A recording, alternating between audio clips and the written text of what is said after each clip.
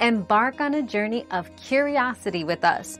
What fascinating questions are we exploring today? To connect your laptop to a public Wi-Fi, 1. Click on the Wi-Fi icon located on your taskbar. 2. Select the public Wi-Fi network from the list. 3. Click on Connect. 4. If prompted, enter the required login details or accept the terms and conditions. 5. Open your browser to make sure the connection is active. Our quest for knowledge never ends. Thanks for being part of today's discovery. Subscribe, like, and share to join us on the next one.